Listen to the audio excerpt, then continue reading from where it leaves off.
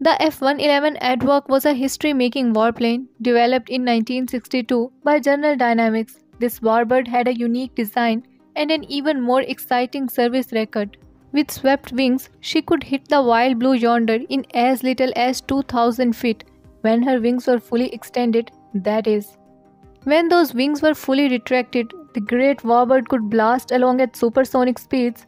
In fact, the Aardvark made history as the fastest flying plane at a low altitude. Thanks to its advanced for its time terrain-hugging radar system, the plane could fly at extremely low altitude and achieve supersonic flight without much risk of hitting anything.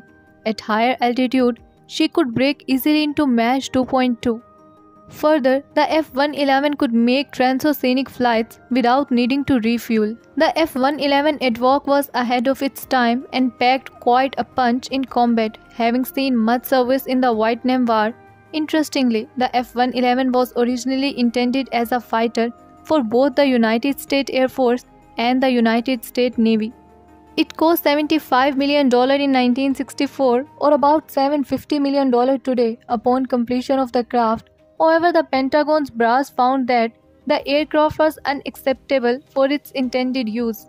Therefore, the Navy backed out entirely from the program, although the failure of the Aardvark led to the design of F-14 Tomcat, probably the Navy's greatest plane ever made.